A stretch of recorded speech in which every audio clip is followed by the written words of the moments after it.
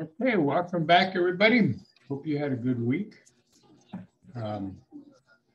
Just one reminder, don't forget today is, or tomorrow I should say, is exam number 4, chapters 10 through 12.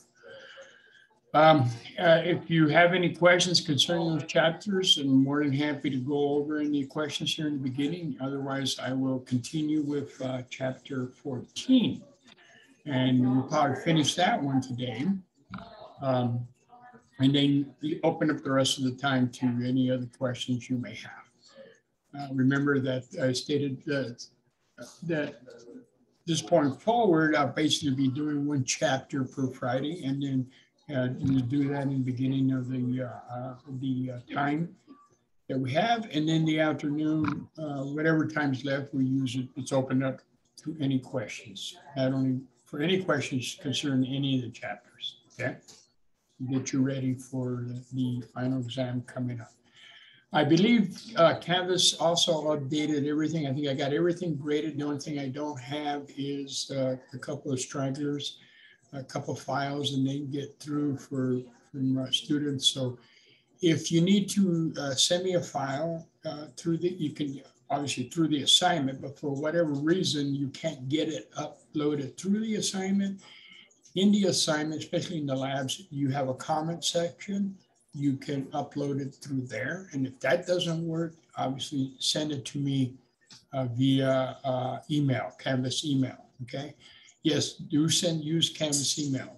Using my regular email, my Scottsdale CCC or my GCC email address, I don't check that as often as I do this one here. So it may be a while before I see that. So get it through Canvas email if you need to send me a question or send me a file. Okay, well, any questions, comments, concerns? Well, we're getting down to the wire. Semester is going to be ending fairly soon.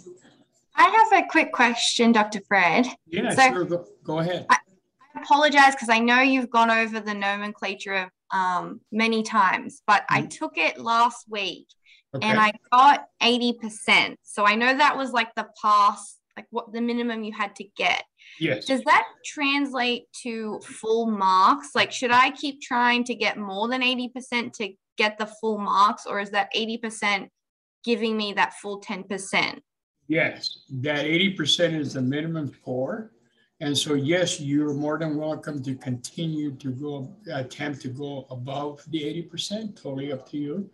I have some students who are happy at the 80, we're done with it and move on. And I've had some that continue to try to kick it up into the 90, 95% percentile.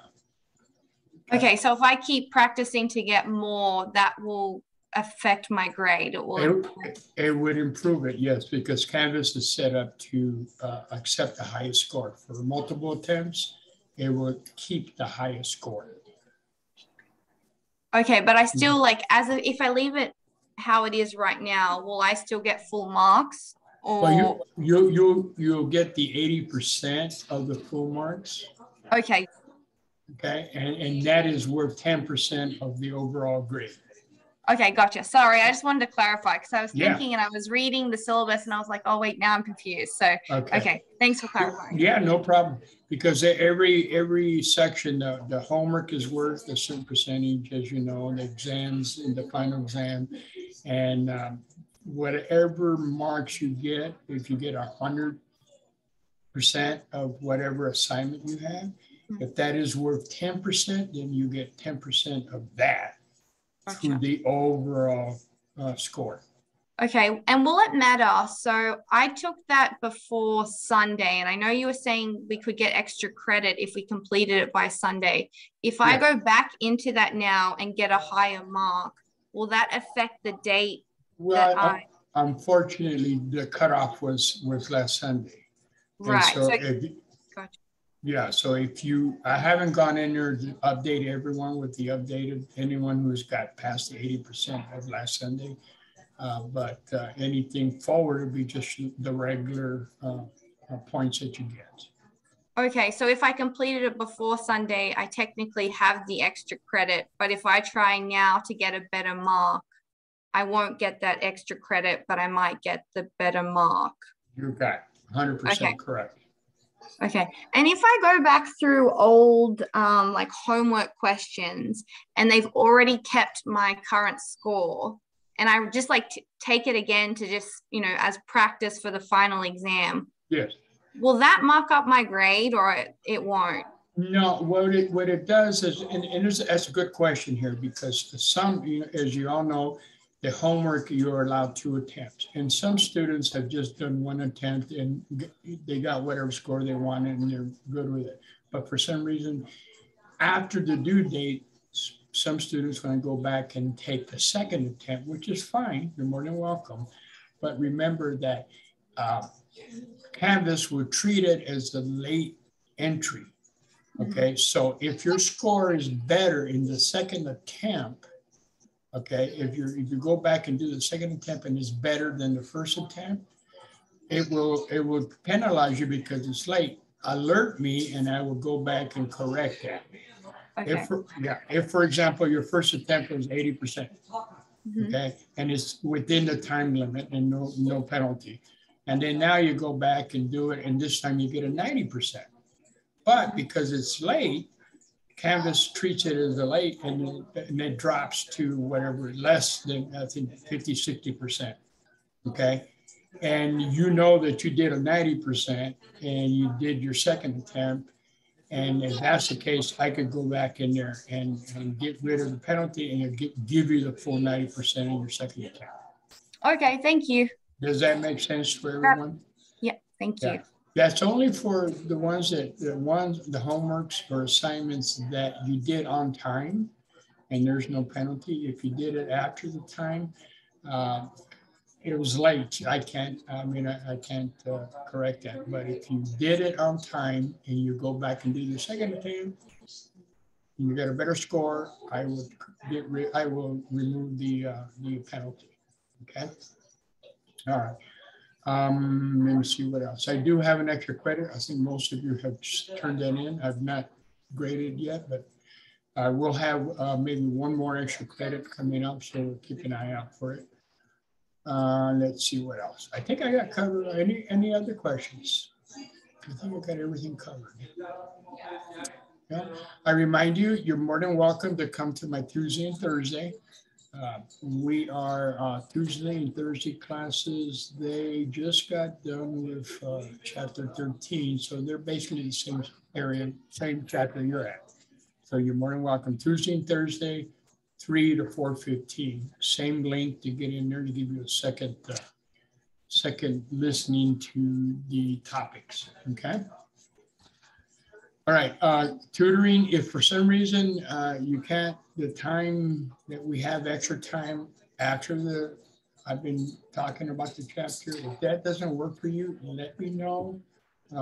We can set up a Zoom to do any questions you may have. And also don't forget, you got tutoring through SCC. So if you need access, get that help now. We got maybe five weeks left, I believe, somewhere around there.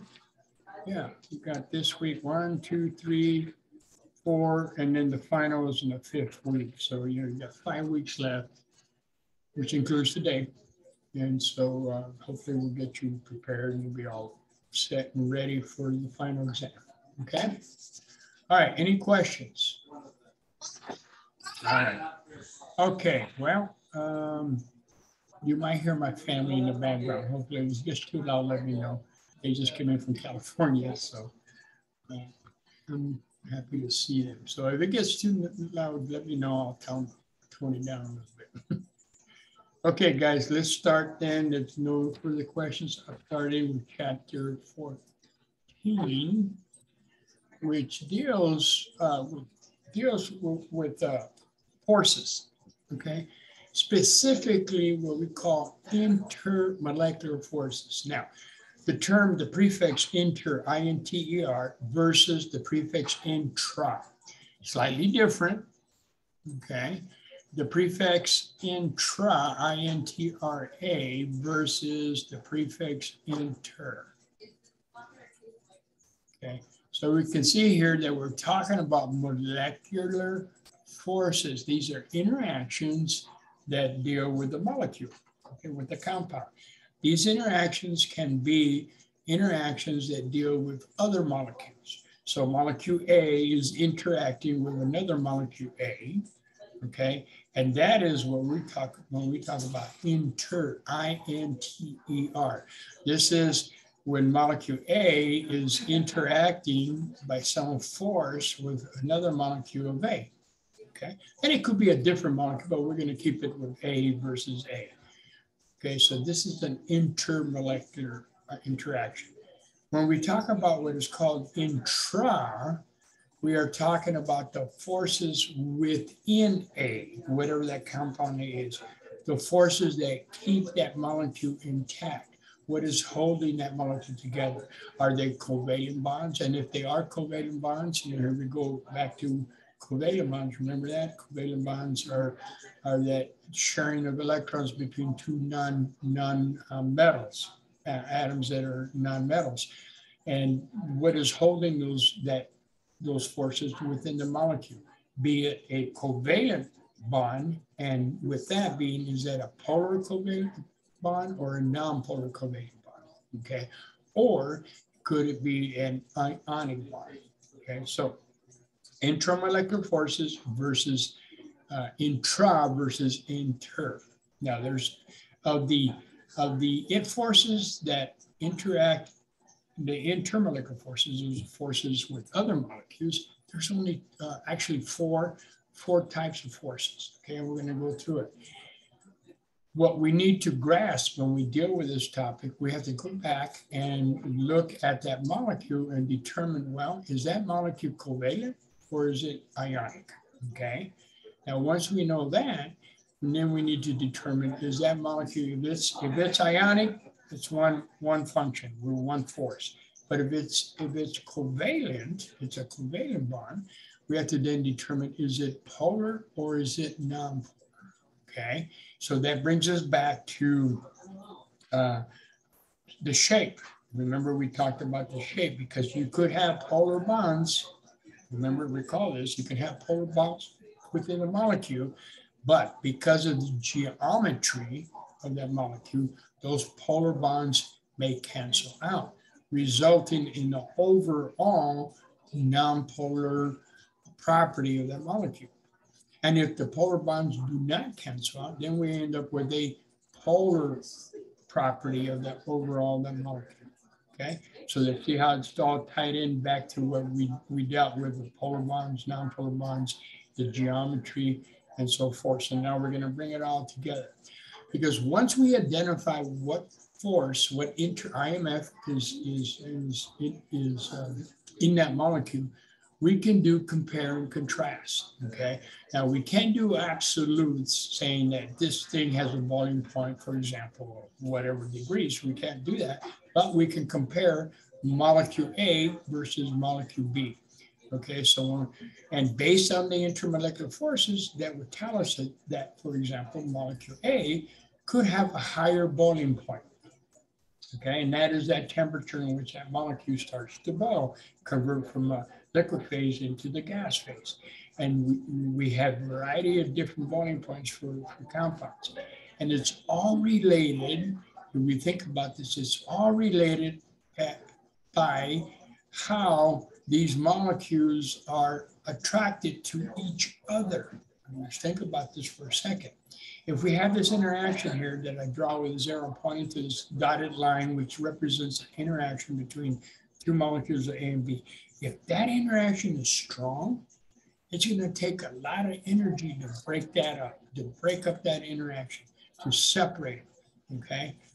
And so that means that it will require a higher temperature to get enough energy to break up the interaction, and it could be in the liquid phase and shove it into the gas phase. And the same is true with solid. Okay, so the stronger the interaction, the higher the energy. So that means that we can compare A and B, molecule A versus molecule B, and based on the intermolecular force associated with either A and B, that would tell us who's going to have a higher boiling point. Okay, that's one physical property. We can do an educated guess on as to who has a higher boiling point, and there's 3 other physical properties such as surface tension, viscosity, okay, other things that we can do compare and contrast, okay, simply based on looking at that molecule, determine its polarity, okay, and from that information, determine what IMF interaction is involved there. And from that information, be able to do a relative comparison between 2 different molecules and compare different properties, but specifically we'll be dealing with 4 physical properties. Okay. And all of this, if we think about it, is related to these crazy electrons. These electrons, remember, on the outside of the molecule, that they're outside. That's what's interacting in here is these electrons that are interacting with other molecules. Right? It's not the proton, it's not the nucleus, it's on the outside surface, the outermost shell, the valence shell, that is causing this interaction with the molecules. These crazy electrons have a lot of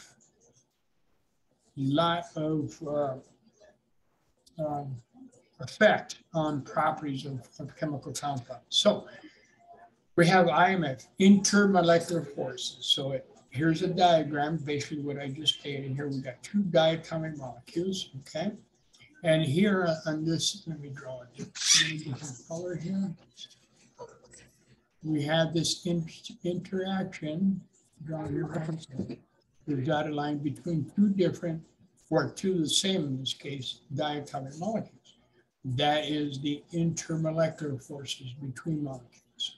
Compared to inside the molecule, and we're looking at the bond within the molecule, and depending what that molecule is, that bond, what type of bond that is the intramolecular forces, okay, within the atoms.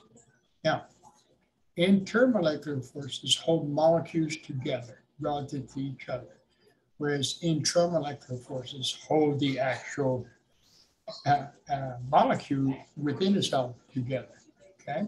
So go back and review your polar and non-polar bonds and molecules and why certain things are polar, why certain things are non-polar, okay? As a general guideline to refresh your memory is when we have a polar bond, whenever you have non-polar bonds, all non-polar bonds, the net result is that molecule is non-polar. Okay. Whenever you have polar bonds, in general, those compounds are polar, except when those polar bonds cancel each other out.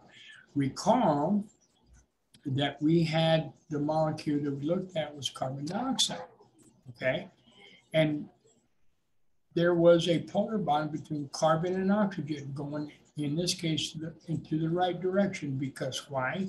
Because oxygen had a higher electronegativity, okay? Remember the measurement of En. Go back and refresh your memory about electronegativity. That is the affinity to pull electrons onto itself.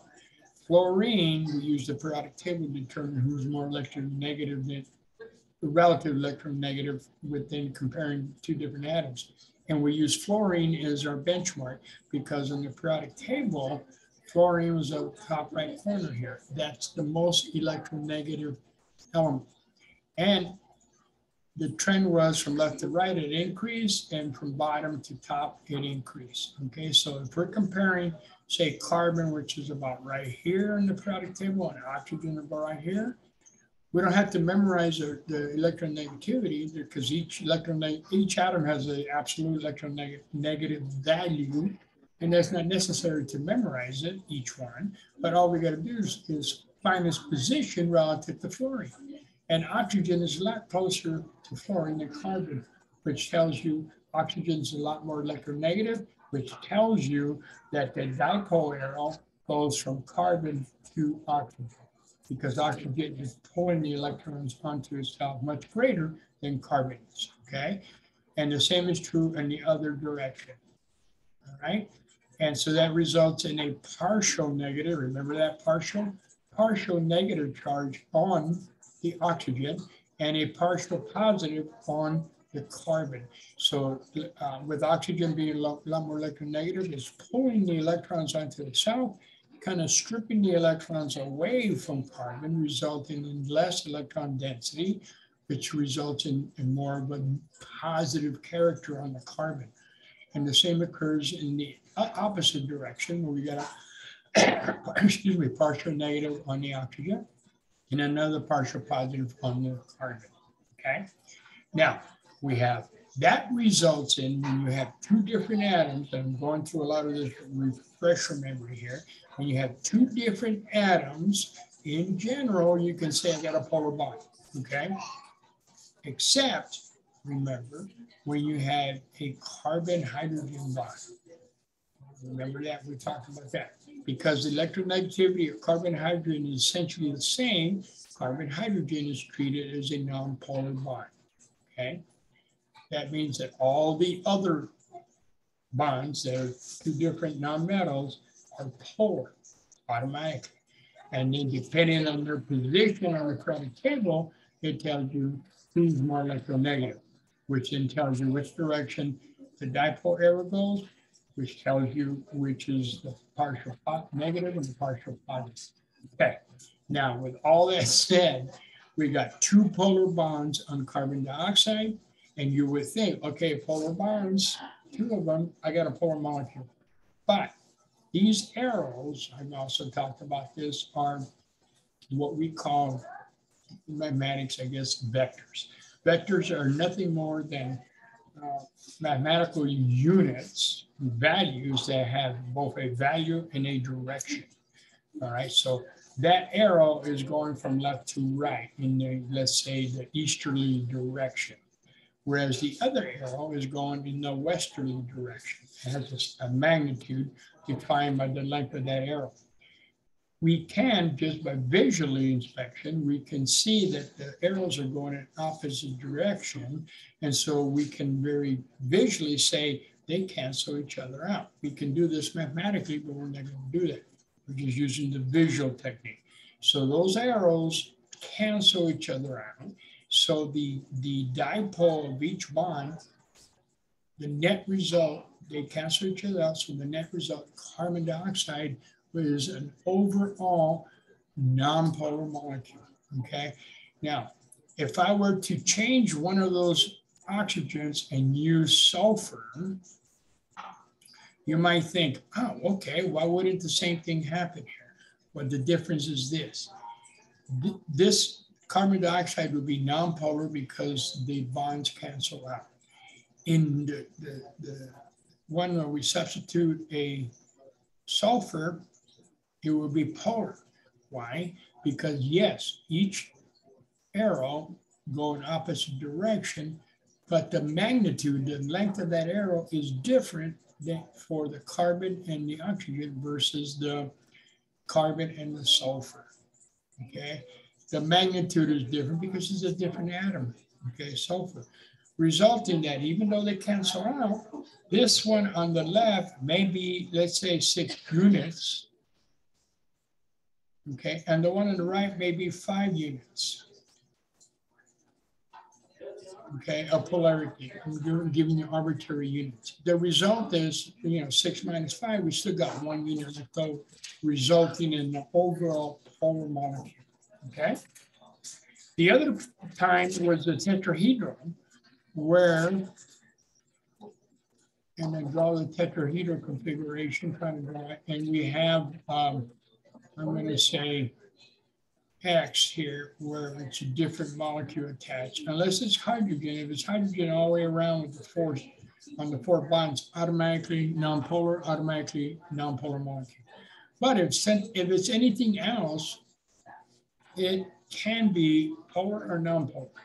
If X are all the same and it's all the way around, the geometry is such that even though we got polar bonds, 4 polar bonds, the geometry of the tetrahedral is that they cancel each other out, so resulting in a nonpolar molecule.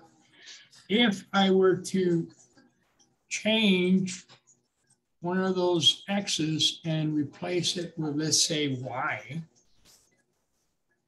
something different than X. Still a polar molecule, carbon Y is still polar. Let's assume that X and Y is a little more electronegative than carbon. And so we might think, okay, we got a nonpolar molecule. But again, in this case, the 3 X's will cancel, but the Y would not. There will still be a net result of polarity. So in this scenario, we will end up with a polar molecule. Okay, so go back and refresh your memory on how we determine whether a molecule was polar or nonpolar. And remember that geometry plays a big factor here. All right, so a lot of information. All right, so I did a real quick rehash on polarity of what we talked about in the past. All right, so let's take a look at the hydrochloric acid or hydrogen chloride, depending if it's gas or aqueous, but HCl, okay?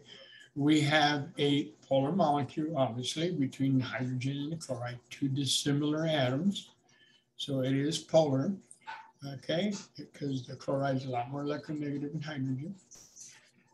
And then we can look at the interaction, the intermolecular forces of HCl, and that's molecules interacting with other molecules of HCl, denoted by that dotted line right here. Okay. Those crazy electrons have a very strong effect. I'll give an example. I'm sure you've done this before. I'm sure you've seen it done before. You take a balloon, okay, blow up a balloon, rub it on your head. I wish I had a balloon here. I'll show you. Rub it on your head, right? And you know, your hair, we are all covered with electrons all around us. Don't believe me? Walk on some carpet for a little bit and touch some metal. You get a nice little zap, okay? So we rub that balloon on our head. We are in effect transferring electrons from your head to the surface of the balloon. Now, if you take that balloon and you put it on your chest, doesn't it stick? Okay? If it doesn't, you rub it on your head a little bit longer, transfer some more electrons, and you put it in your chest, it sticks.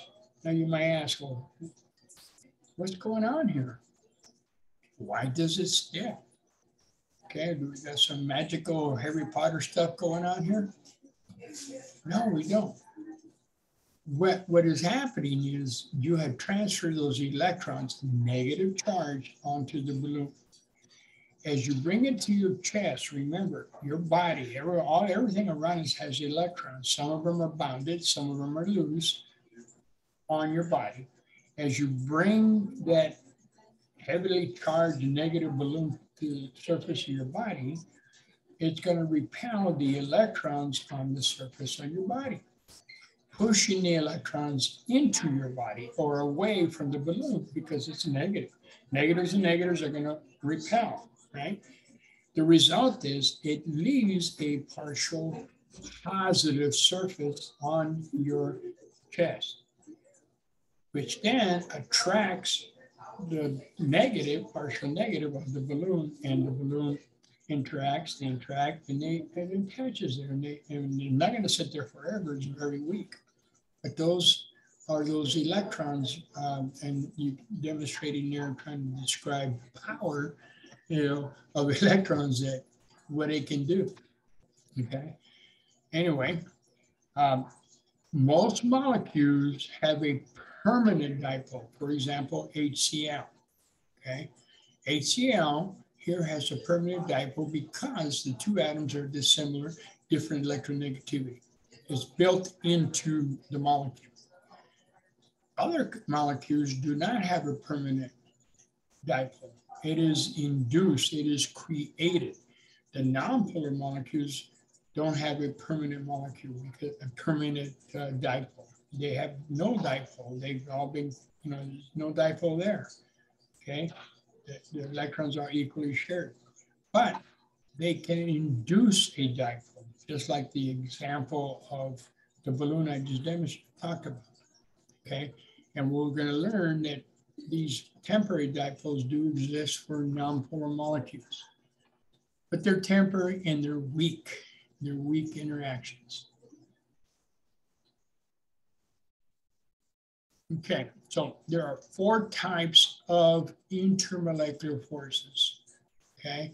And this is between molecules, and this is due to the partial positive and the partial negative area of the molecule. The first one is called the London dispersion forces, which, by the way, are the weakest of the 4 forces here, okay? And furthermore, they only occur for non-polar molecules, okay? And so whenever you look at a molecule, the structure, and you determine that it is non-polar overall, the only intermolecular force those molecules have is this one here, London dispersion forces, okay? All right, second type. Second type is what are called the dipole-dipole forces. Very similar to the HCl we just showed. We have, first of all of them, the criteria is that the molecules have to be not polar, okay? That's a criteria. Now, if we look at the example of HCl, we have that interaction between HCl and HCl molecule, okay? We have a dipole here, do we not? We have a dipole going to the direction of HCl, and we have one over here. Well, remember, this is the partial negative, the arrow is, and here's the partial positive on the other molecule. Well, we got a negative, partial positive. What's going to happen? There's going to be interactions. There's going to be an attraction there. And you can imagine here, I only showed it to you two-dimensional here, but this is, we live in a 3-dimensional world. So this is happening in all dimensions. These interactions can be pretty strong. And so criteria number 1 to have a dipole-dipole force is this. They gotta be polar, okay? A nonpolar molecule cannot have a dipole-dipole force, okay? Straightforward. And the same is true for the other. A polar molecule cannot have London dispersion forces. Okay.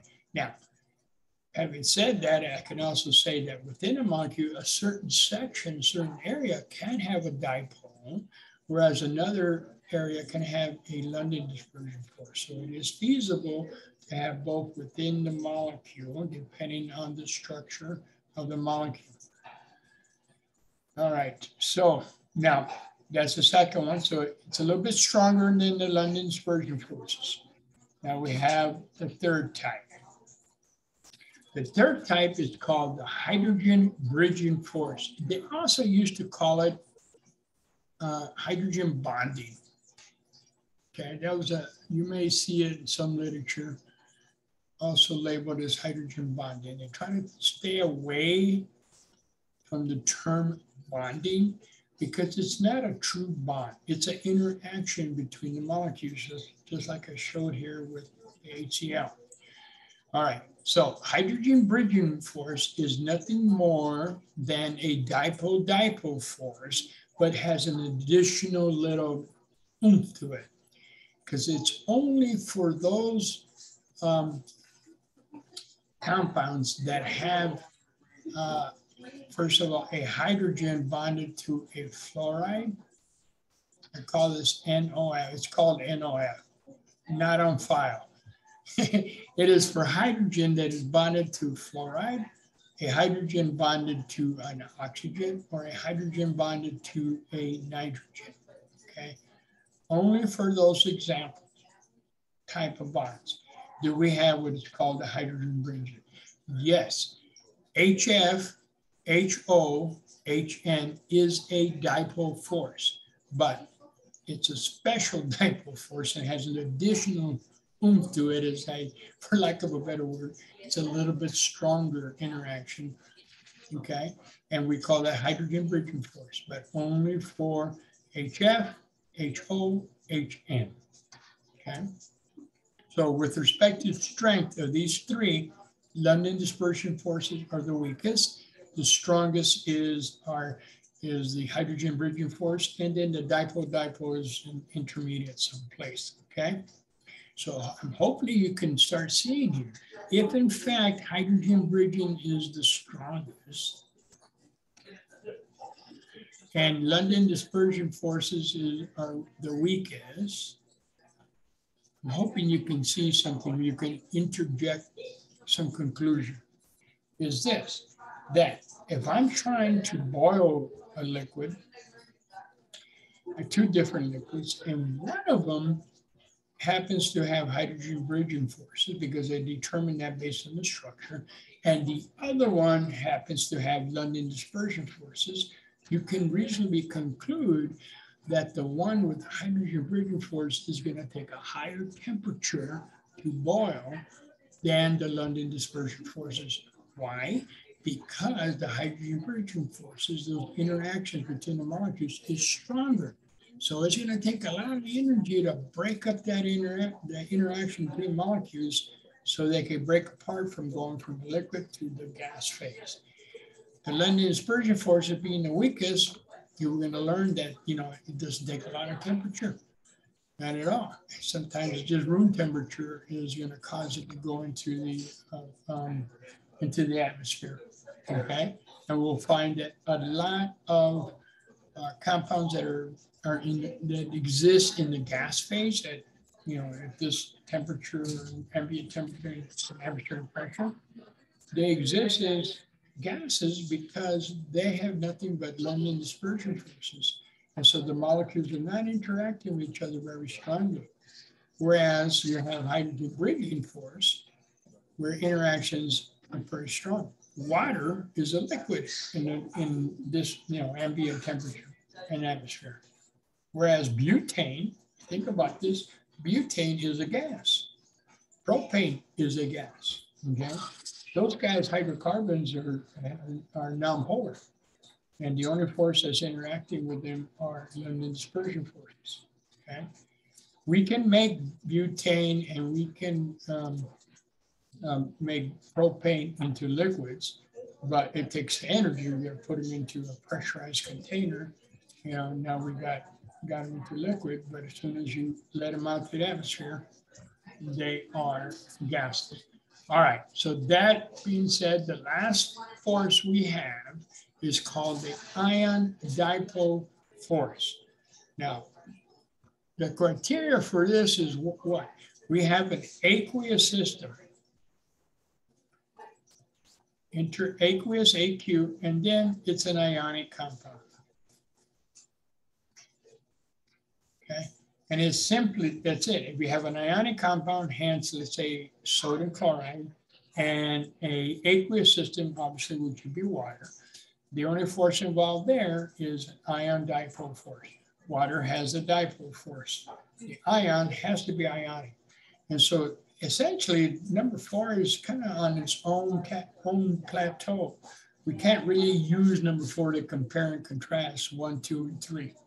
Okay, so once we notice that it is ion and it's an aqueous system, then we have no other forces involved there other than ion dipole forces. Okay, so those are the 4 forces. Any questions so far? All right, now, London dispersion forces.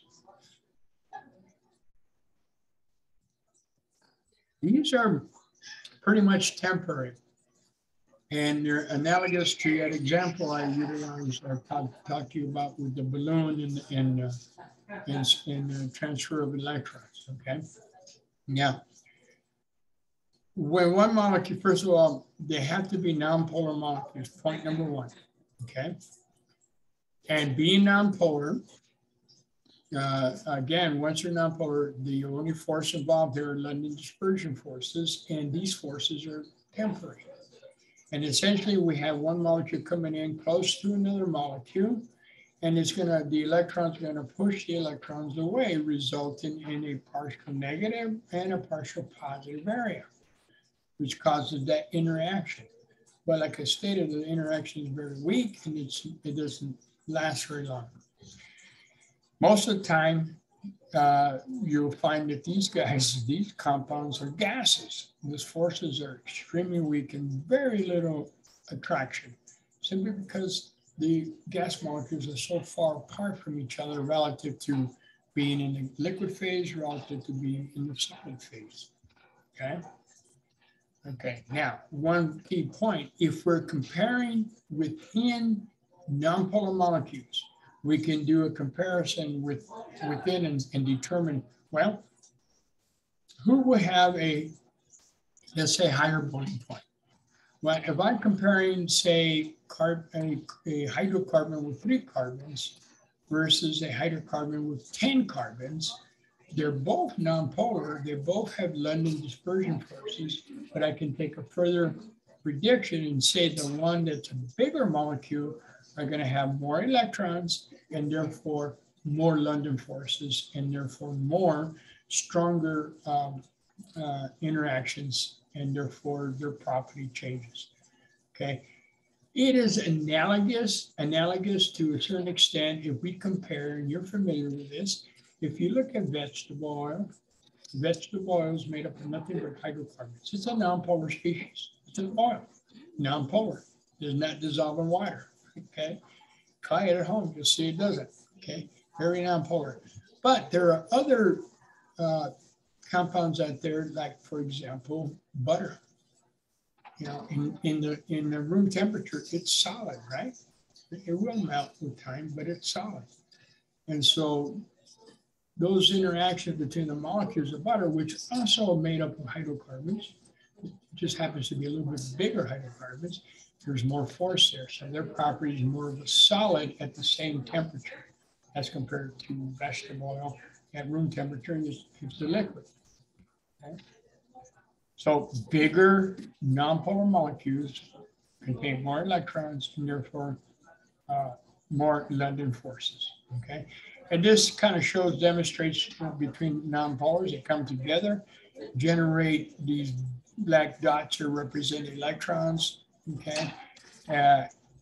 Electrons, you know, they're negative charge, they come together, close together, they're going to repel each other, right? And forming these temporary partial negative and partial positive areas, so this interaction can occur. Very analogous to the balloon example I utilized with electrons being transferred onto the surface of the balloon, only to be held on. That balloon can hold on to your chest for a short period of time, okay? All right, so dipole forces.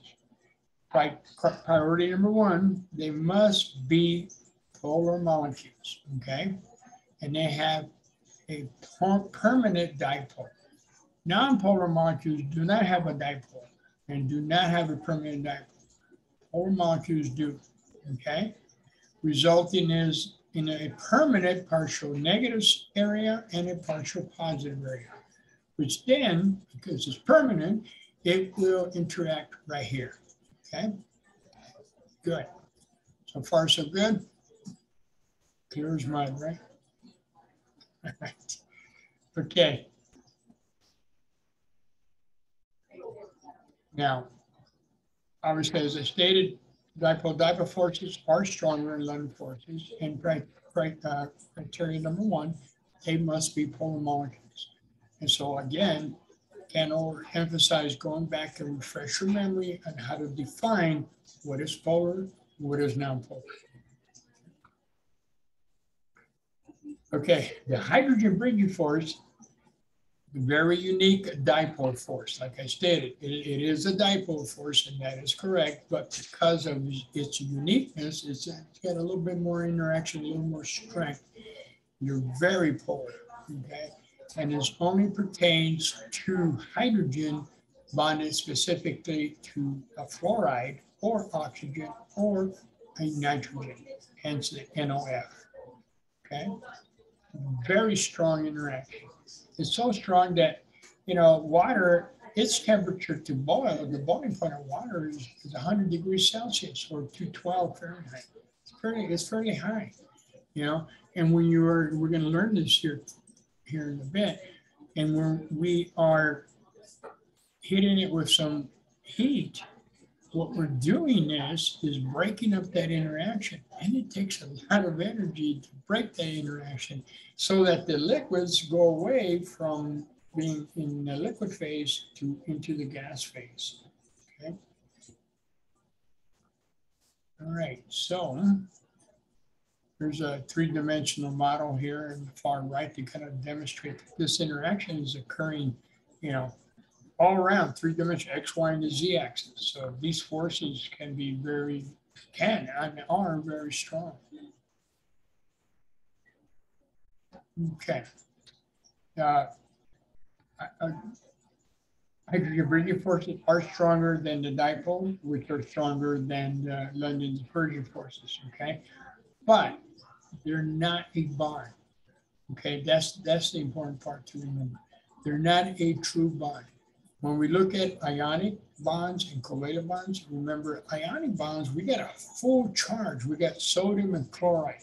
We got a full positive charge, a full negative charge, two strong magnets coming together, strong interaction, you know, we call that ionic bond.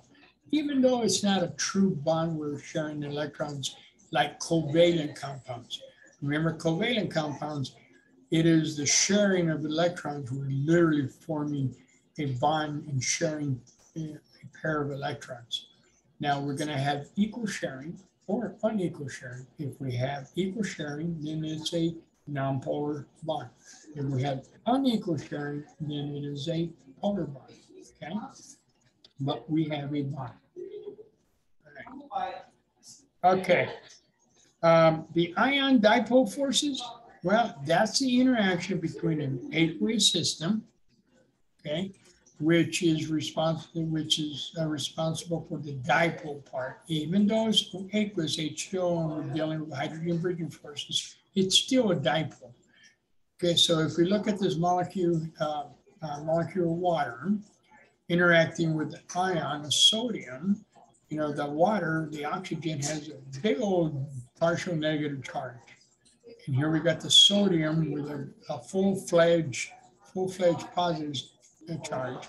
And we have all this interaction occurring here between the water molecules and the sodium ion. Now, on the other end, if this were, let's say, sodium chloride, the chloride part will be interacting with the partial positive part of the sodium, you see? So you can see this big old matrix, if you will, of the material. And it's a very strong force, very strong force. All right.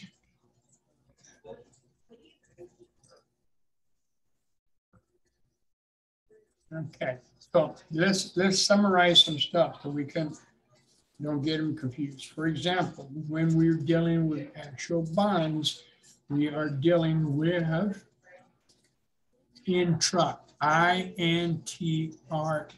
intramolecular forces, okay? And that is the forces within the molecule, within what's holding the molecules together. Obviously, we have ionic bonds where we have a metal and a non-metal coming together. A metal with a full positive charge and a non-metal with a full negative charge. And of course, we have covalent bonds, of which we have two types. Polar covalent bonds, where we have an unequal sharing of electrons, between two different non-metal atoms, okay? And then we have a non-polar covalent bond, where we have equal sharing of electrons between the same non-metal atoms or carbon hydrogen, okay? So all of the diatomics, obviously, would have nonpolar molecules. And anything with carbon hydrogen would be a nonpolar bond, I should say. Bond. So that is what's holding, those are the intramolecular forces. The intermolecular forces is how the molecules are interacting with other molecules of itself. And so we have the London dispersion forces, criteria number one, they must be nonpolar. As soon as you define a molecule and determine that it's nonpolar, that's all she wrote. The only force involved there is the London dispersion force, okay? And if it's not nonpolar, then it's got to be polar, right? Assuming, when I said assuming that the polar bonds don't cancel out, okay? Because if the polar bonds cancel out, then you have a nonpolar molecule. So if you have a polar molecule, you have the dipole-dipole forces. Then you have the hydrogen-bridging forces, which are dipole-dipole forces, but it's a little bit extra. And those are the bond between nitrogen, hydrogen, oxygen, hydrogen, and fluoride hydrogen. So only under those conditions, they have what the major force is, the hydrogen-bridging force. And then finally, you got the ion dipole force, which deals with majority of the time, 99.9% of the time, it deals with an aqueous system and an ionic compound. Okay? So this kind of summarizes the forces, the inter and the intramolecular forces.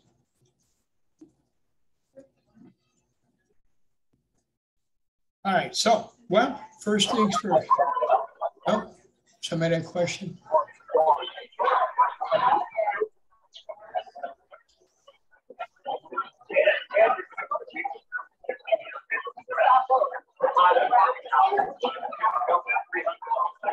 I got somebody's, somebody got unmuted. Was there a question? Yeah, okay. All right, so what we have here is a table, okay? And the table is asking you to do, indicate the strongest type of IMF in the samples of these molecules, okay? And so what we do is, what they've done is they've given you the molecules, okay, on the first column. And then from that molecule, you have to determine whether it's polar or nonpolar. And then what that tells you is, once you determine that, you can answer the last column, okay? Now, to determine whether it's polar or nonpolar, you may have to revert to the Lewis dot structures. Okay, I had a question here. Oh, I had no problem. Okay. To determine whether a molecule is nonpolar or polar, you may need to revert to the Lewis dot structure. Remember the Lewis dot structures where we added up the valence electrons for all of the atoms, contributing to the whole molecule. From that, we're able to, you're always told who the central atom is, then we start putting all the molecules attached, making bonds and so forth until we come up with a structure. From that, we have a general formula, okay, ABE, remember that general formula?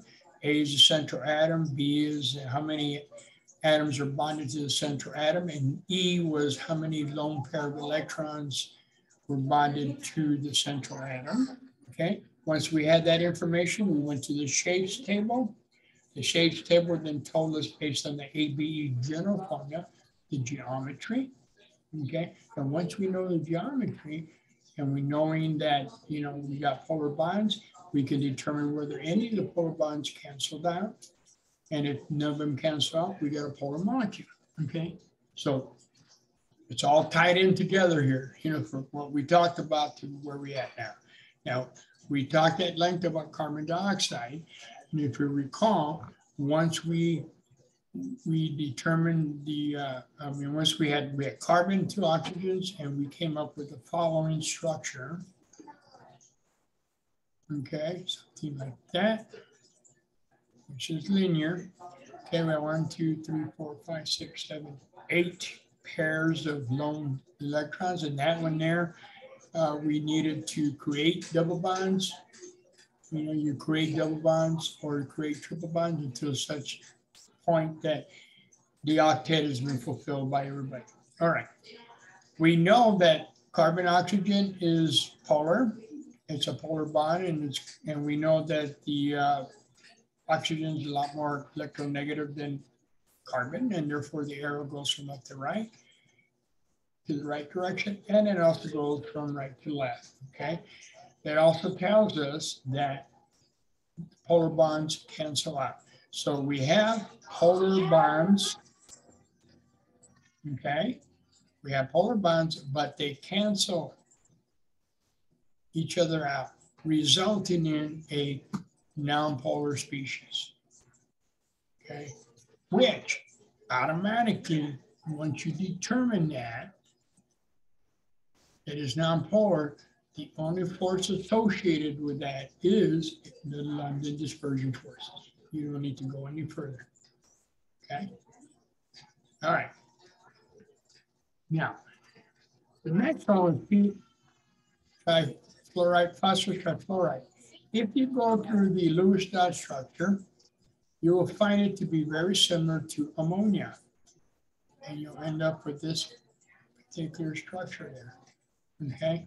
If you recall, when we were doing these Lewis dot structures, I stated that whenever you end up with a lone pair in the central atom, automatically think polar bond, regardless of what else is going on, okay? That was a kind of a tool to help you out.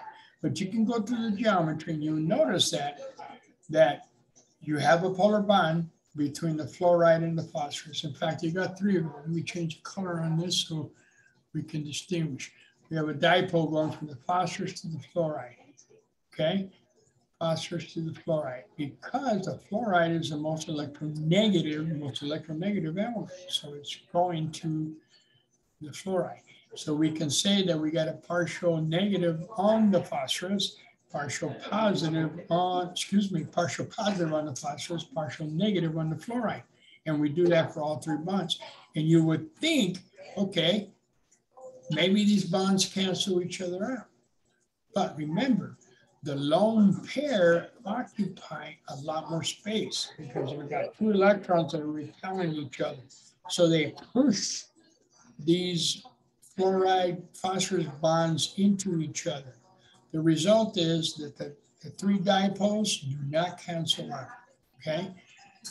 Do not cancel out because the lone pair of electrons shall bear. If those electrons and the lone pair of electrons did not do that, you would have a tetrahedral geometry. And being in a tetrahedral geometry, they will cancel each other out. And therefore you end up with a nonpolar molecule. But it doesn't happen that way because the lone pairs occupy a lot more space and you don't have the tetrahedral configuration resulting in a polar molecule, okay? Now, once you realize it's a polar molecule, you have two choices. Obviously, it's no longer London's dispersion forces, so you have to select. I'm going to go through this systematically. We can eliminate London forces because it's polar, okay? We can eliminate the ion dipole forces because there's no ions involved here. There's no ionic compound. So the only two choices you got left to select is either the dipole or the hydrogen bridging force, right? That's what you got left. Now, can it be the hydrogen bridging force? And the answer is no. Why? Because it only pertains to those two hydrogen bonded to nitrogen, oxygen, or fluoride. We don't have hydrogen involved here at all whatsoever. So we can eliminate the hydrogen bridging force, and the only logical selection would be dipole. Notice how I did that systematically, okay, stepwise until such point you're comfortable with going directly to the answer. But initially, go through the steps, okay? Determine its polarity. So that means that this molecule is, let me clear this mess up a little bit, its strongest force is the dipole forces, okay? All right, now, number two. Here's the thing you should hopefully recognize almost immediately. One, you got a fluoride sitting there, okay? First of all, you recognize there's two different elements involved here. Automatically, it's polar, no questions asked, unless it was carbon hydrogen, which we don't have there, right? So we know automatically it's polar, okay? Just by virtue of being two different elements. Second of all, okay? Recognize that you got fluoride there. And guess what? You got hydrogen there. That means that you're going to deal with hydrogen bridging forces.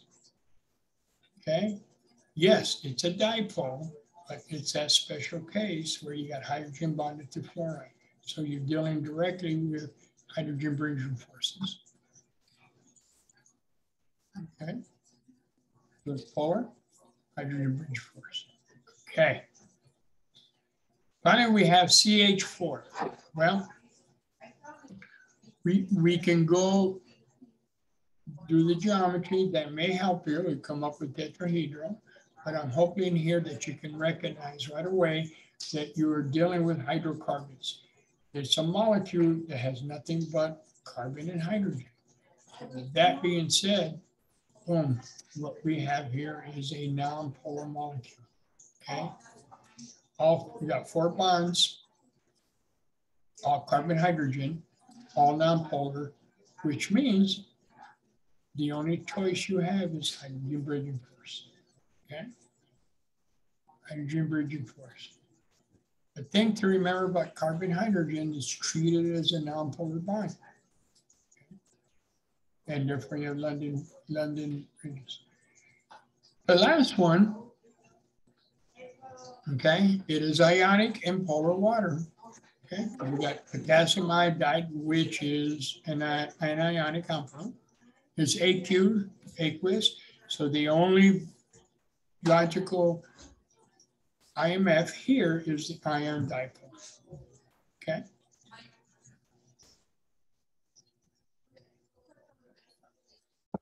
Okay.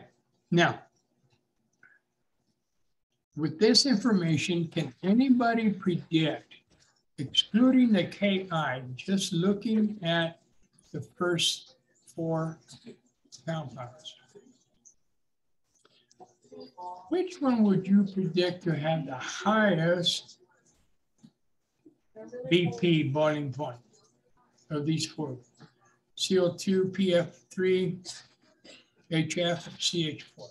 Who do you guys, which one do you guys think will have the highest boiling point? Who would like to make that prediction? Who we got here?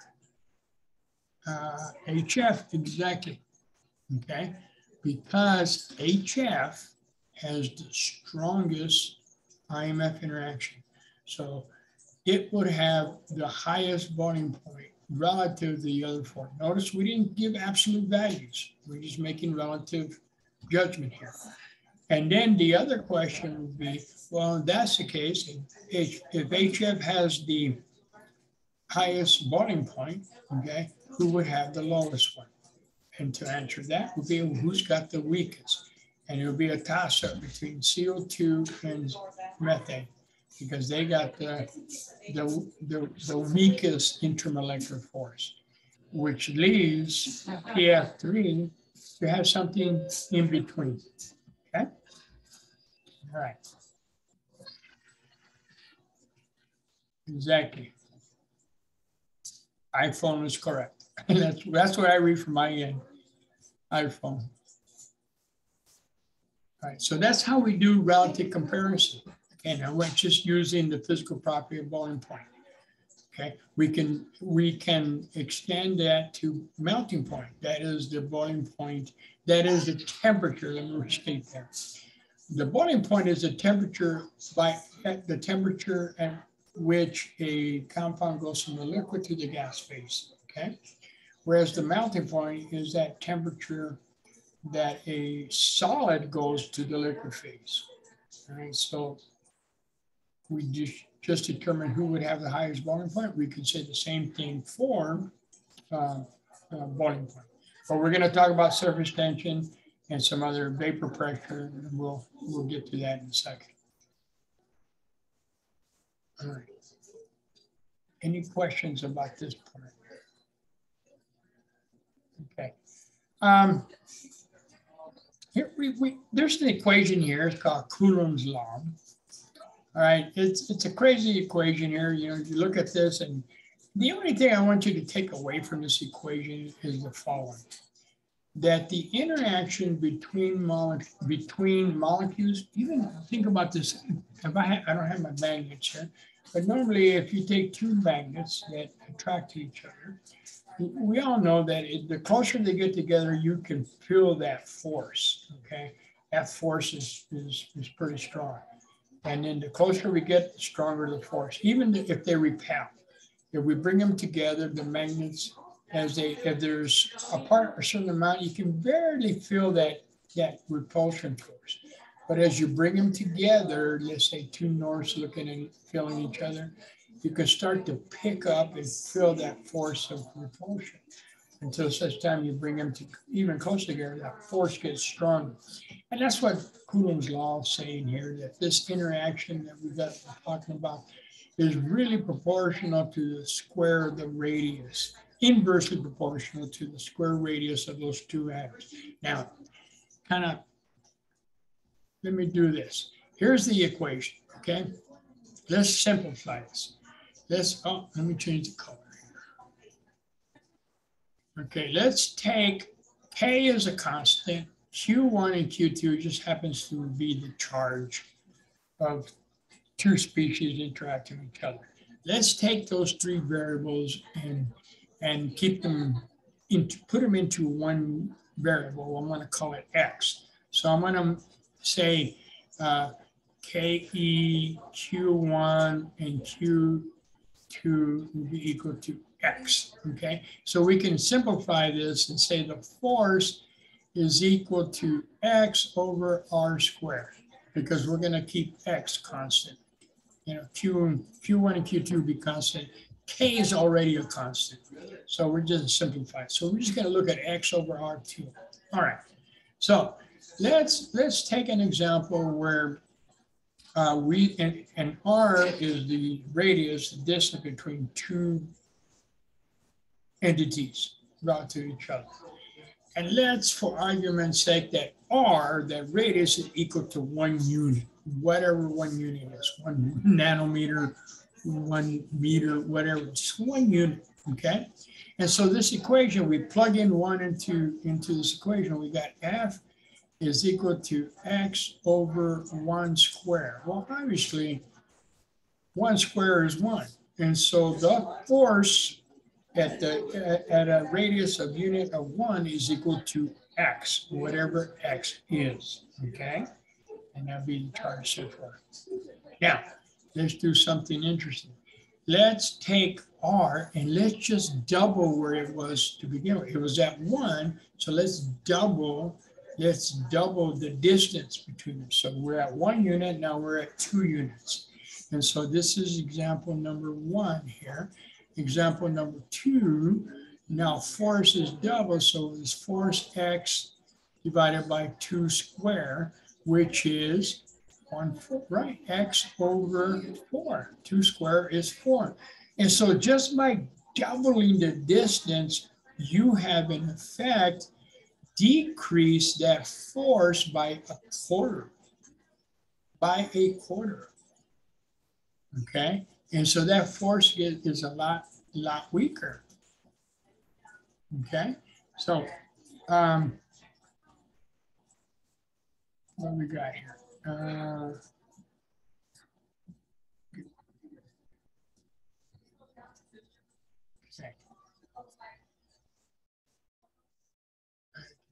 Check something. All right. Now, let's go the opposite direction. What we did in example number 2 was double the distance. Okay, let's go the other way. Let's reduce the distance by half. Okay, and so example number 3 will be that the force now is equal to X over 0.5 square. Okay, 0.5 square. Well, if you think about that, you know, 0.5 square, give me a second. A little girl just came by and gave me some chips. 0.5 square is simply X over 0.25, right? And 1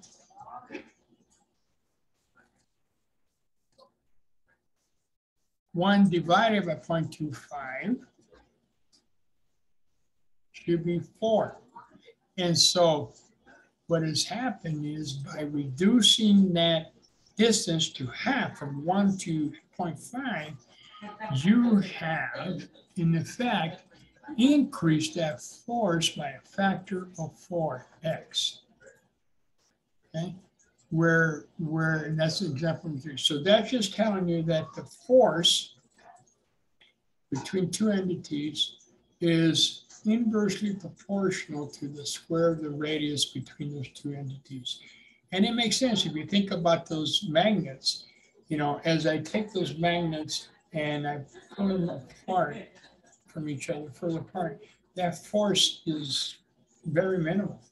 But as I bring them together, and the closer I get together, you can feel that force increase drastically.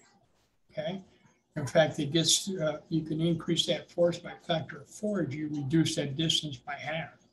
Okay, so that's the takeaway from this equation, Coulomb's law, which is also related to our planets a little bit, kind of related to Newton's laws and so forth. But the point is simply just remember that the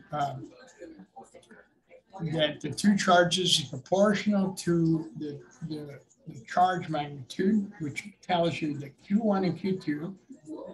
Obviously, if I increase the charge, I increase the force, directly proportional. But it's also inversely proportional to the distance squared between these two charges. And so if I move the distance, I double the distance away, I'm going to decrease the interaction. And as I bring the distance together closer, I drastically increase the interaction. Okay? That's the essence of that. All right, tell you what, let's take a quick 15-minute break. We'll come back and finish this up here in a little bit. We'll finish this chapter. So I got 1:14. Let's come back 1:30. Okay. All right. Be right back. Let me.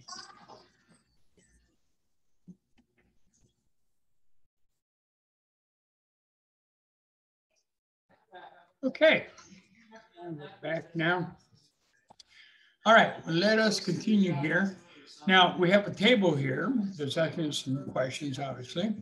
Now, in reading these questions, the thing to make sure in reading these is that, one, you have to discern, are they talking about intramolecular interactions or are they talking about inter? Okay? So you got to read the question carefully. So first question number 1 says, what holds the atoms together in one ammonia molecule? And so they're talking about one ammonia molecule and what is holding the atoms within that one. So it obviously is the intramolecular force. So what type of bond is holding these? And we know it's a nitrogen-hydrogen bond, which is a covalent bond, specifically a polar covalent bond. Okay. Now here, next way it says, what is holding the sodium ions in water? Okay, so point number 1, we're dealing with ionic compounds, ion, and we're dealing with water. And so the only obvious choice here, hopefully you recognize that we're dealing with the ion dipole force, okay? Because we're dealing with an aqueous system and we're dealing with an ion. Okay. Third question, what is holding 3 HCl molecules together? Well, with that said, make sure okay. So with that said, key word here, 3 HCl molecules together. So we're talking about other molecules of HCl, which then it tells you we're dealing with intermolecular forces. Well, we need to figure out which one it is. Obviously, we can eliminate 2 things. Well, a couple things before I proceed. Recognize here that we got a covalent bond, hydrogen chloride. further recognize that we got two different atoms, which tell you that we have a polar bond, okay? We have a polar bond. So we can eliminate London forces, right? Because polar bonds don't interact in that way. We can eliminate the ion dipole force, okay? Because we're not dealing with any ions, we're not dealing with any aqueous system. And so the only thing left is the dipole-dipole and the hydrogen bridging force, okay? So dipole-dipole, DD, or hydrogen bridging force, we are dealing with, remember, hydrogen bonded to nitrogen, oxygen, or fluoride. Which, yes, we got hydrogen here, okay, that's important, we got hydrogen, but it's not nitrogen, oxygen, or fluoride, it is chloride. Therefore, the only choice we have is the dipole-dipole, okay? Let me rehash what I just went through. I went through a systematic way to try to answer the question. Keyword, 3 molecules. That tells me intermolecular interactions, okay? Second, determine what type of molecule HCl is. Well, we got 2 different atoms there, so automatically it should tell you polar molecule, okay? Being polar, that eliminates the ion dipole force and eliminates the London dispersion forces. So the only 2 forces is dipole-dipole or hydrogen bridging force, okay? Can't be hydrogen bridging force because that only pertains to those molecules that have hydrogen bonded to nitrogen, oxygen, or fluoride. In this case, it's bonded to chloride. So the only choice left is the dipole-dipole. All right, so it's dipole-dipole forces that hold 3 HCl molecules together. Okay. This one could be a little, next question could be a little tricky, but let's read the question carefully. It's asking, what is holding the ions together in salt, sodium chloride? Well, point number 1, we're not dealing with any aqueous system. There's no mention of water. And so we're talking about sodium chloride in a solid form. That's it, okay? So sodium chloride, obviously not covalent bond, it's an ionic bond. So it is ionic bonds that are holding the sodium chloride salt together. Okay. Next one is, what is holding 4, notice that, 4, which tells you intermolecular forces. So it's either those 4. There's no mention of ions in here, okay? No mention of ions, so we can eliminate the ion dipole forces. Then the next thing is H2O. Now, you can just memorize in long-term memory that whenever you're dealing with H2O, you have the most polar molecule there is, okay? And so water is polar, no questions asked, that's it. So now you can eliminate London dispersion forces. You eliminated ion dipole forces because there's no mention here of ions. So the only force left over is either dipole-dipole or hydrogen bridging. Well, we got hydrogen bonded to oxygen, which tells us, yes, it's hydrogen bridging. Hydrogen bridging here. Now, I've been asked numerous times, but wait a minute, hydrogen and oxygen, it's a dipole. Yes, it is a dipole, no questions asked about that. A bond between an oxygen and a hydrogen is a dipole bond, a polar bond, okay? And we could say it's a dipole-dipole interaction. However, because it's hydrogen specifically bonded to oxygen, it has that one of the little special cases, a little step up, okay? It's a step up, okay? It's a step up from the dipole-dipole, so it's hydrogen bridging forces. Yeah. All right. Oh, I jumped ahead. Well, there you go. Let's work it backwards. London forces only pertains to nonpolar species. And nitrogen gas is dipolar. Nitrogen gas being dipolar, automatically all the dipole, all the diatomic molecules out there are nonpolar. Okay, so once you've been classified as nonpolar, the only force involved there would be London forces. Okay, what is holding the oxygens together in oxygen gas molecule? Again, distinguish inter, intra. Since we are talking about the oxygens within a molecule of oxygen, then we are dealing simply with what type of bond, okay? And the type of bond involved here is simply a covalent bond, more specifically a non-polar bond. I've been asked this, well, can I just say covalent bond? Well, you'll be half correct, because remember, there are two types of covalent bonds. There's a non-polar covalent bond and a polar covalent bond. So we have to be specific, okay? And then finally, what is holding two ammonia molecules together? So we are talking about two different ammonia molecules together, okay? So it's intermolecular forces. So we need to determine, all right, what type of molecule is ammonia? And so we may have to figure out the structure for it, and using the Lewis-Dot structure, we end up with that type of structure. We've done this one before, okay?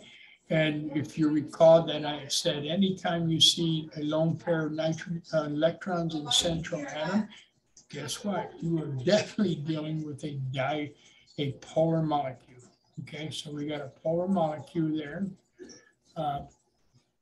And obviously, because the hydrogen and the nitrogen are different, it's polar bonds, and these polar bonds do not cancel each other out because of the lone pair. So we have a lone polar molecule. So we don't deal with London forces. We're not dealing with ion dipole here because there's no mention of ions. So that leaves us with dipole or hydrogen bridging.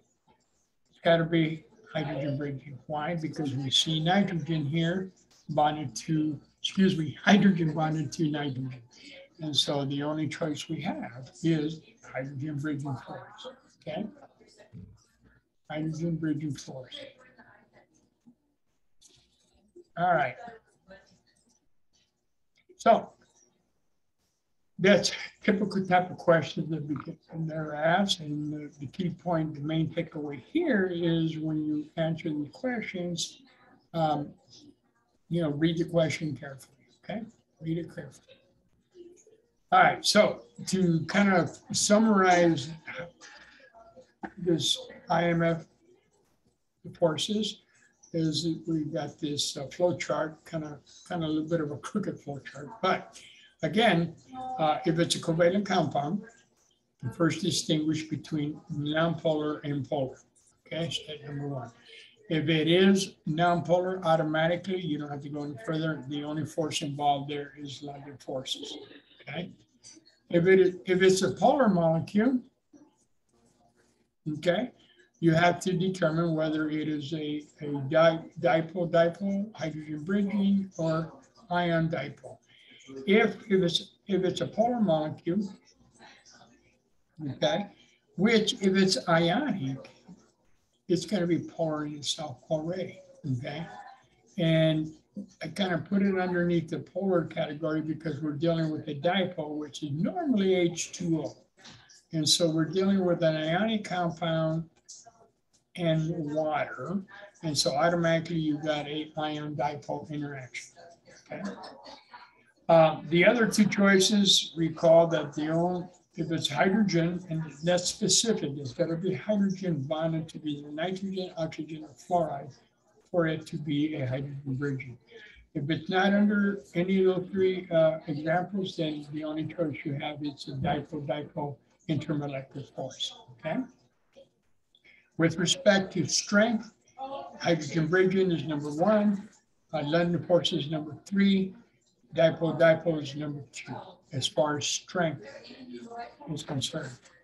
Though they're not as strong as an actual bond, but within those two forces, that's the order of strength, which then would allow us to do a relative comparison of some physical properties when we compare molecules with each other.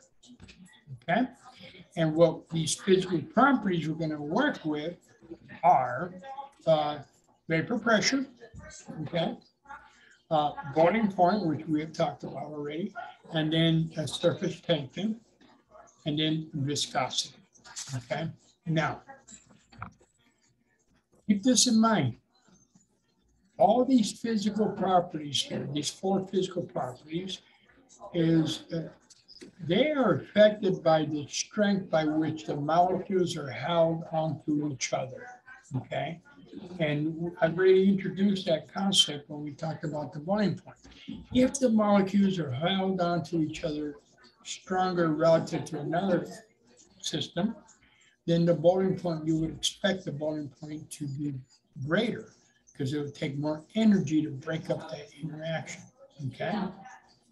And that will be true for vapor pressure, boiling point, and and surface tension and viscosity. The strength and the amount of energy it takes to hold these molecules together will affect these physical properties. Okay, now let's talk about vapor pressure. All right, well, best way to describe this is, excuse me. This best way to describe this is, let's take a soda pop container. All right, so I'm going to draw a container of some volatile. Bear with me, I'm not an artist, okay? So this guy, here's soda pop, and we got it capped up, right? And here's the liquid here. Now, we all know that it's under pressure here, right? So we got the liquid sitting here in the bottom, and then up in here is the gas phase. Now, if I were to put a gauge on the area that's, just air, I can actually measure a pressure in there, okay? Now, granted, you know this, if you take a soda pop and you shake it up, what happens? And it's closed up, that soda pop bubbles up into that area. And if we had a meter there, guess what? That pressure would go up, the vapor pressure would go up. We also know if we let that bottle sit there, it will equilibrate back into wherever state it began with, and the vapor pressure drops, okay? So the vapor pressure is a measure of how many molecules are in the gas phase. And obviously, the more molecules in the gas phase relative to the liquid phase, we've got the gas in here, okay? The more molecules in the gas phase, the higher the vapor pressure. Now, as we talked about, these molecules that are in the liquid phase, if they are held close together to each other, they held on tightly, guess what? There's going to be less molecules going in the gas phase. It makes sense then if you think about it, right? It's just sitting there minding its own business, it's going to take, if they're held down in the liquid phase relative to each other strongly, it's going to take energy to kick them into the vapor phase. Okay. All right. And so if the IMF interaction is strong, vapor pressure, guess what? Drops, right? Vapor pressure drops because there's not enough molecules in the gas phase. All right. Enough of that. Let's go on. We're talking about liquid going from the solid to the liquid phase into the gas phase. And obviously, if we cap it, it's going to reach a state of equilibrium, like I was drawing that picture there.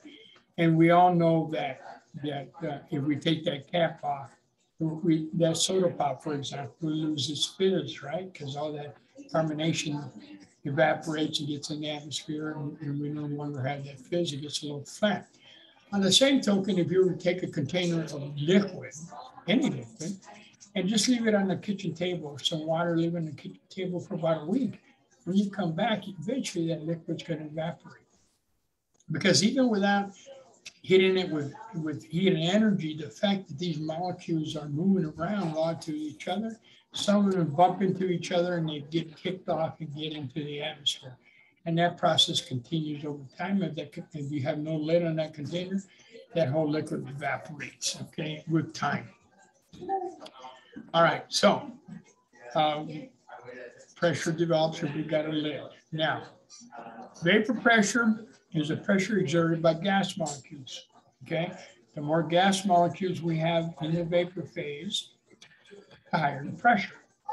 So, question is, if I have a stronger IMF, would my vapor pressure be higher or lower? And the answer is lower. The stronger the IMF, the less likelihood of molecules go up into the vapor phase because they're being held together more tightly in the liquid phase, okay?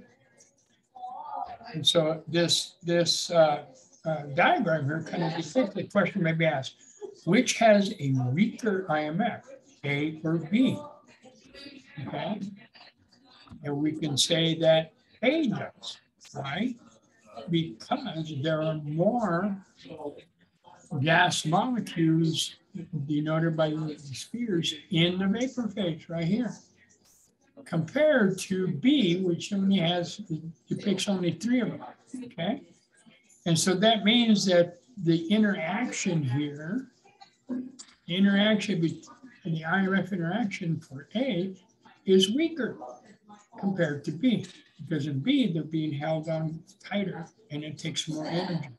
Can I get more molecules for B into the air? Yes, but I got to put energy into the system. So I'm talking about just comparing them at the same temperature. And A is a weaker IMF. Who will have the higher BP? Obviously here, A. Why? Because there are more molecules in the gas phase. More molecules in the gas phase, the higher the pressure, okay? Think of it in terms like you're putting air in your tire. You got a low tire, you know, you're operating at 25 PSI. What do? You go to Quick Trip, fill up with air.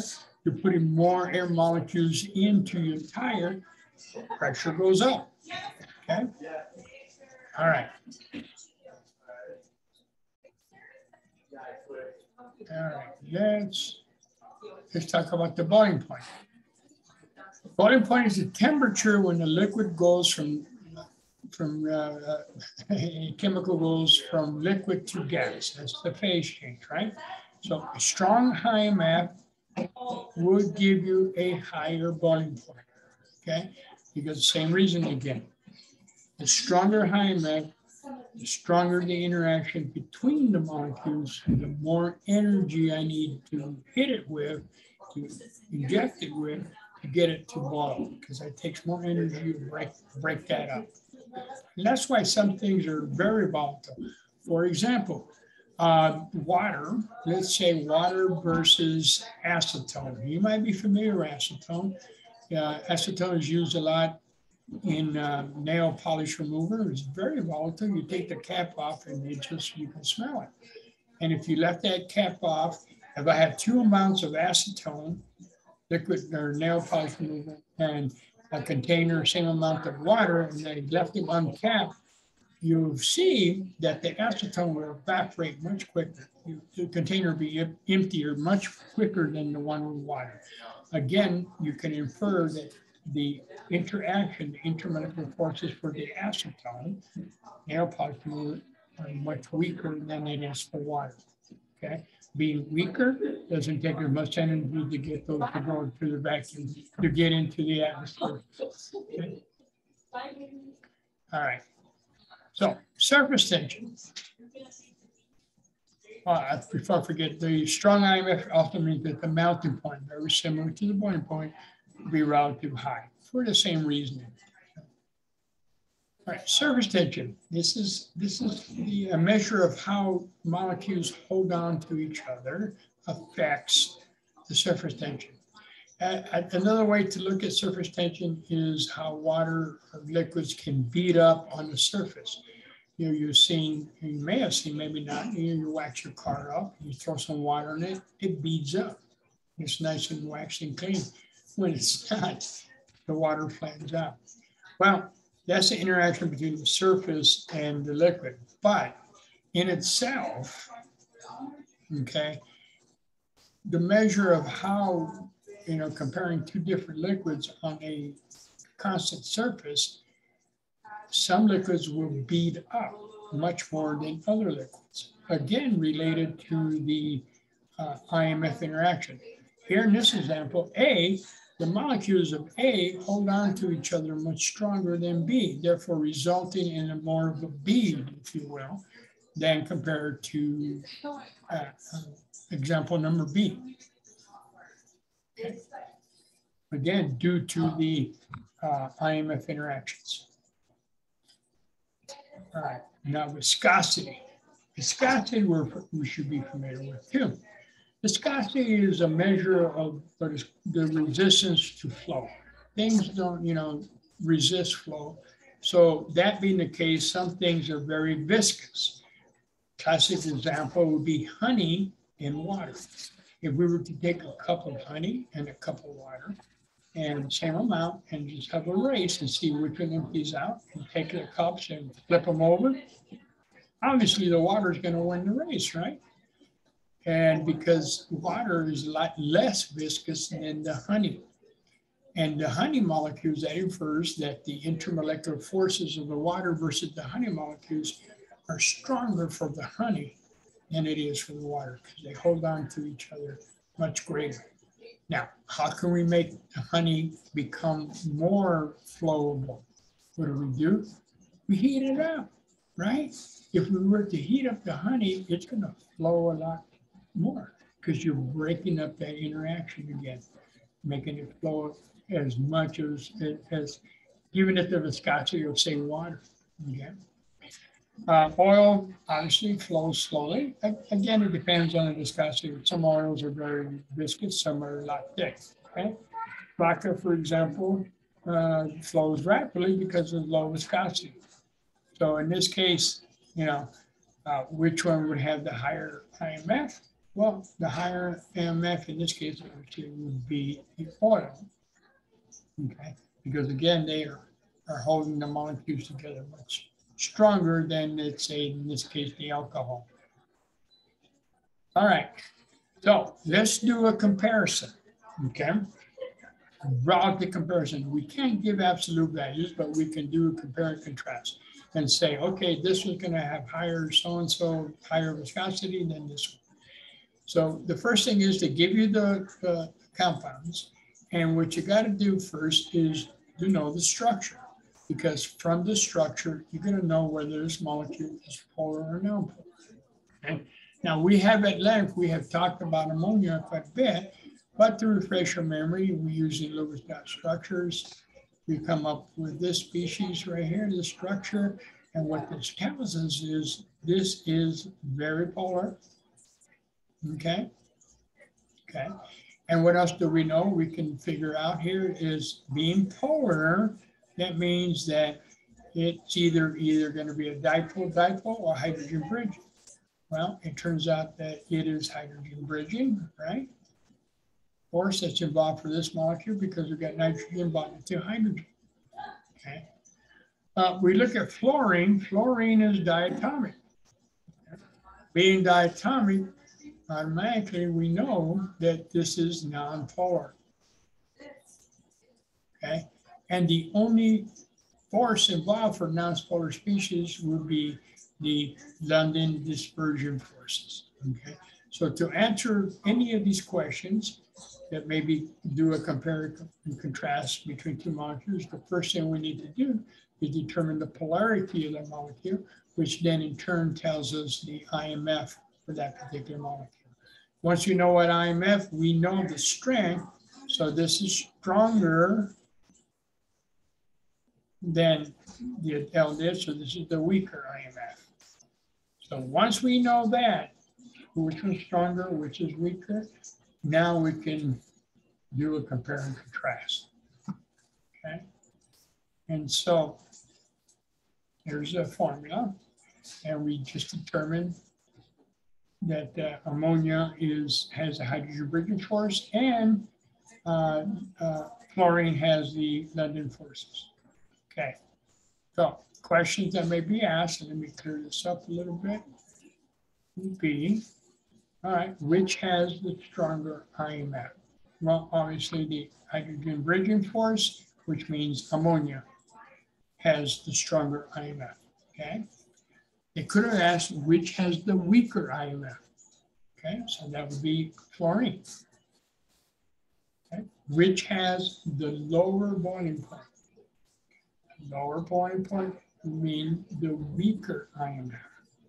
So that means that fluorine would have the lower boiling point, okay? They could have asked which has the higher boiling point. Here were these questions. It could be asked one way or the other. Which is polar? We did talk about this. We've determined that ammonia is polar, okay? Where fluorine is nonpolar, which has a higher vapor pressure.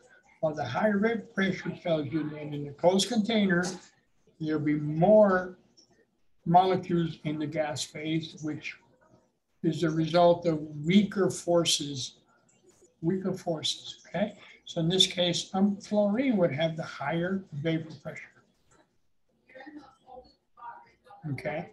Now, which is the least viscous? Now, question number 4, they could have asked which has the lower vapor pressure, okay? You could reverse the question.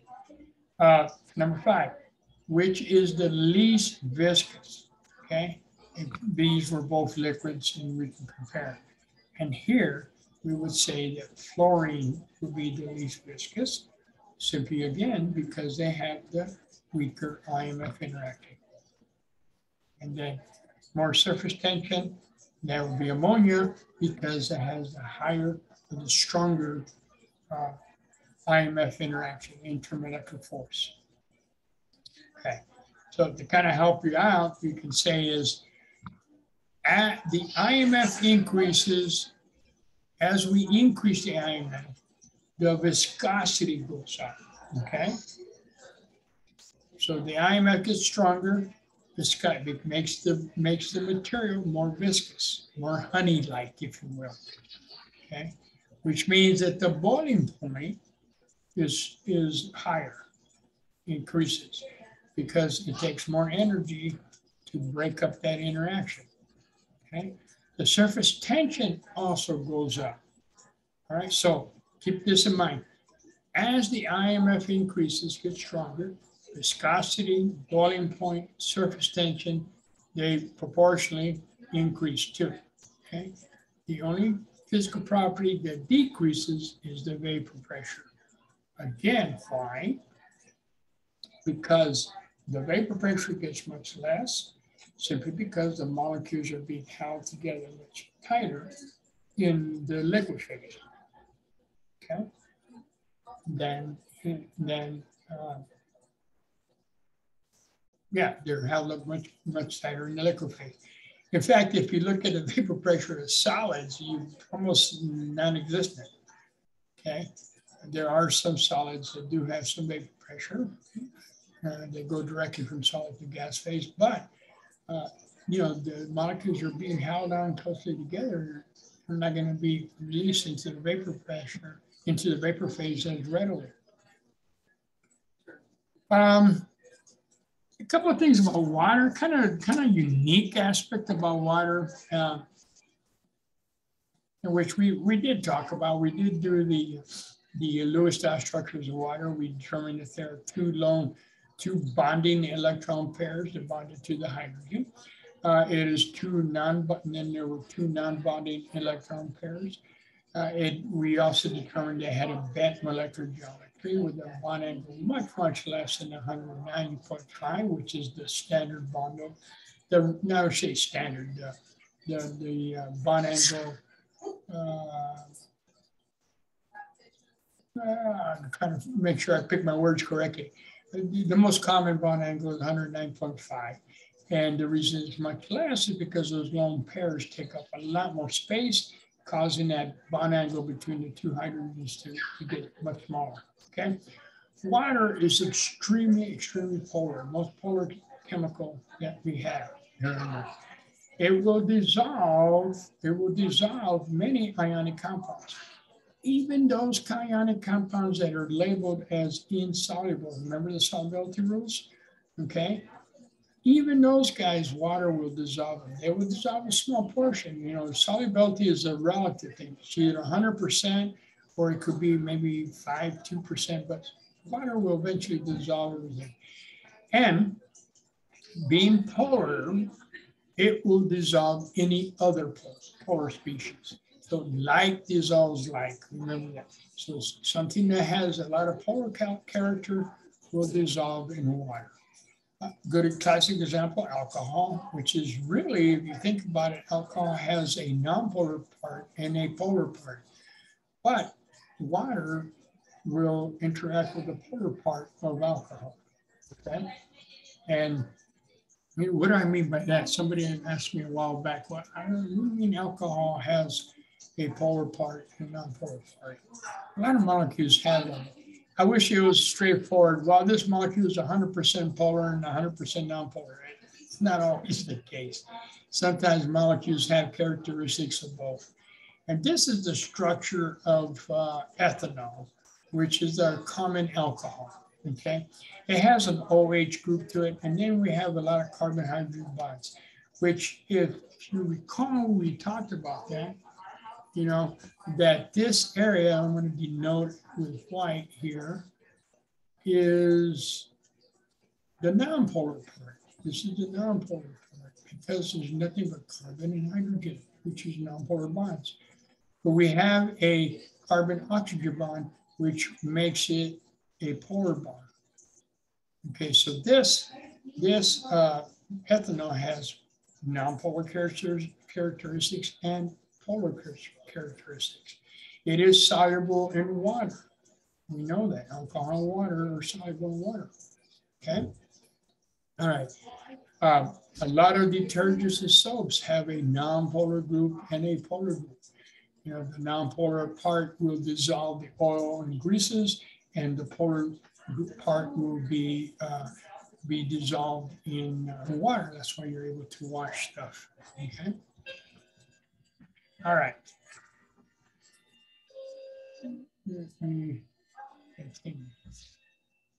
So water has very strong hydrogen bridging forces between the molecules. Very, very strong. Water is extremely unique. Some properties of water are very polar, as I stated, has a very high IMF. Okay. Low vapor pressure. Its boiling point is high, relative to 100 degrees Celsius, and melting point is 0. Very high surface tension. And something unique about water for some reason, compared to other liquids, other compounds, is that when water freezes, it literally expands. Which, if you ever live in cold country, you've got freezing temperatures out there, you gotta worry about your water pipes freezing and then expanding and breaking. And you won't know that they broke until the water defaults, and then you got a big deal. All right. Very unique property. Here's some structures of water, crystal structure of water on the left-hand side. And then supposedly snowflakes are all, you know, also different structures. Everything's unique about a snowflake. That's what I'm told. I'm not 100% sure on that. All right. Let's talk about heating curves, okay, and how intermolecular forces come into play here, okay? We have here a typical heating curve. Basically what that is this. We have a graph, which we have temperature on the y-axis over here. And then on the x-axis, we have amount of heat added, okay? So you can see that we have no zero temperature, if you will, no heat. You know, we are in, we can use this as water, we use salt. Okay, we got ice cubes sitting here, okay? So we begin to heat an ice cube, okay? And as we add heat to the system, obviously our temperature goes up, right? We're adding heat to the system. Now, so along this line here, we have a solid material. It's still solid. This could be water, but it could be anything. So it's frozen solid. Then what happens, notice something. We hit a plateau from right here to right here. We continue to give it energy, but the temperature is constant on this plateau. And in this plateau, we have a mixture of solid and liquid on the plateau. But notice we keep adding energy, but the temperature doesn't go up. Okay, it stays at a plateau. Then we reach a point where the temperature goes up again. And here, that's when all of the solid has been converted to liquid. So you got nothing but liquid as it goes up. And guess what? We hit another plateau, which again would be some temperature right here, whatever temperature that would be, depends on the material. But we have a plateau. Again, the temperature is constant. Okay.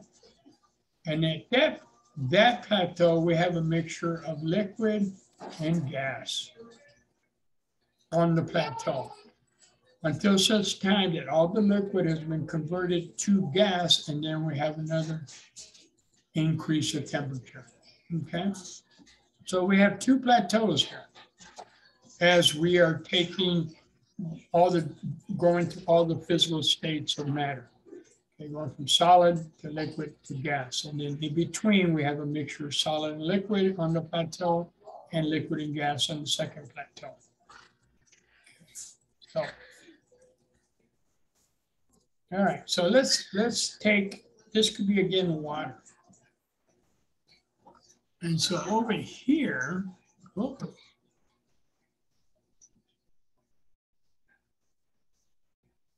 this could be 0 degrees. This could be 100 degrees Celsius. Okay. And so again, we have ice, everything's solid. And at that first plateau, let me change the, so on that first plateau, the temperature doesn't increase, it stays at 0. What we in effect are doing is, you know, we have the molecules of water all in the solid form. We're breaking those up. We're breaking that interaction, the IMF. All that energy is being used to break up that interaction between the solid water molecules. Okay, and so until such time that all of that solid has been converted to liquid, and then temperature goes up again until we hit another plateau. And over here now we have, you know, liquid, and I'm trying to make it not so ordered. And we're breaking up that interaction. We're shoving that liquid molecules into the gas phase, and another temperature increase. But the point is this, you know, as a little side note, so the next time you're boiling water to make some spaghetti and your water is boiling, some people feel that, well, if I turn the temperature up, I'm going to get it to boil a lot hotter. It's not going to happen.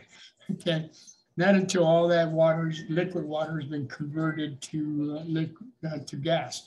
So your temperature is constant. You have a thermometer at home. Try this at home. When you're boiling water, it stays constant the whole time. So save your energy, save some money. Don't kick it up. It's not gonna make things go any faster. All right. And so at this point, at the plateaus, we are using all that energy that's being absorbed into the system is being utilized to break up the IMF interaction, kick it back in, kick it into the next physical state. Okay. And obviously that plateau is really a function of how much material. So it's going to take a lot more energy to say boil a little 1 quart quart of water, and say, you know, maybe 100 quarts of water to get that thing to boil. All that energy, it's going to take a lot of energy, okay, because there's a lot of molecules in there. Okay, yeah. So you hit a plateau there. So what we get during these phase changes is that the temperature remains constant. You can see that based on the graph. The energy goes into breaking the IMF. Now, keep in mind, I didn't say break the bonds. It takes a lot more energy to break the bonds. It's just breaking the IMF interactions, okay? And you are breaking the IMF interaction. You're not breaking bonds. So you'd be incorrect to say that you're breaking bonds on the plateaus of any typical heating graph, okay? That being said, congratulations. We are done with chapter 14. We're just sipping along here. All right. Let me